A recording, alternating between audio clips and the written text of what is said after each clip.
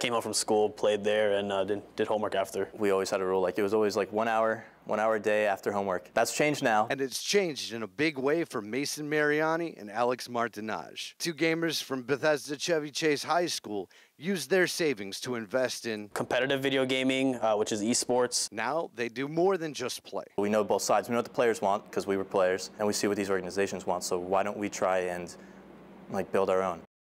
Enter Team Cryptik. Just to let you know, esports is a different kind of ball game. In soccer, you play soccer. In football, you play football. But in esports, we signed a Halo team.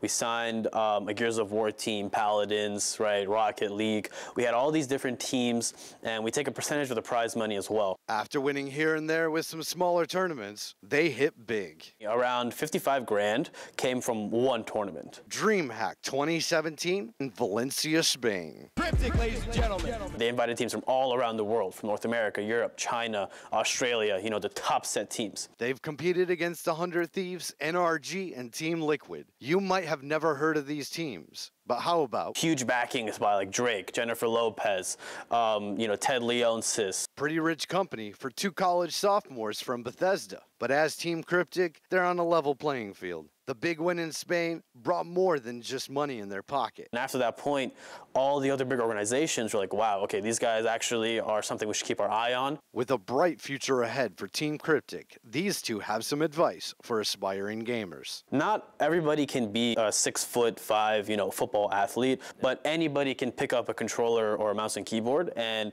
you know, play video games. And to their team, it's a lot of work.